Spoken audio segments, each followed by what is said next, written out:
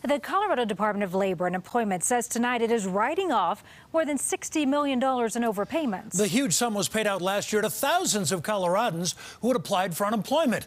CBS4 investigator Brian Moss is here. And Brian, you've been digging into why so much taxpayer money is simply being written off as gone. Well, the short answer from the state is that it is not cost effective to try to claw back all those millions of dollars. So for the time being, they're just going to let it all go. This is absolutely ridiculous. We first learned about these overpayments when we talked to Kathy Morissette of Golden. It should not be this difficult to give somebody their money back. The state overpaid her more than $8,000 in unemployment benefits last year. But when she tried to return the overpayment, the Department of Labor and Employment said, no thanks, keep it.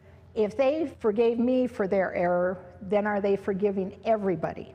When we dug into that question, we found out the answer was yes. Many of those overpaid during the pandemic are getting a free pass. From March 2020 through the end of the year, newly obtained figures show the Department of Labor overpaid more than 30,000 claims, overpaying more than $61 million. But rather than try to get it back, the Department of Labor is writing it all off. The department declined to be interviewed on camera, but they said it would cost more to try to recover the millions than they would get back.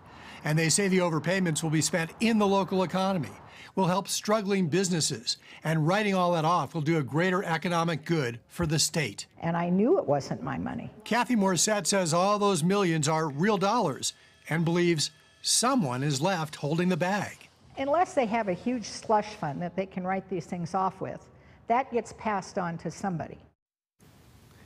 Now, in 2019, the state wrote off about $19 million in overpayments.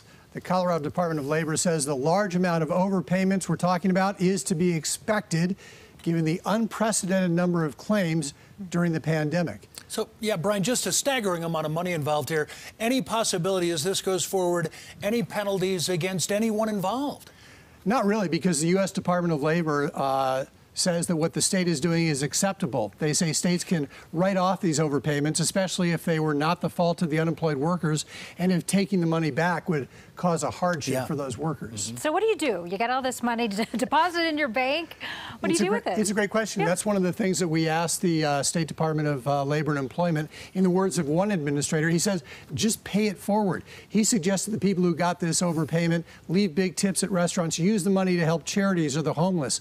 The state's position is that these overpayment dollars will actually help boost the local economy, so they say just go out and spend it. Yeah, the money's out there now. It is. All right. Thank you, Brian. All right.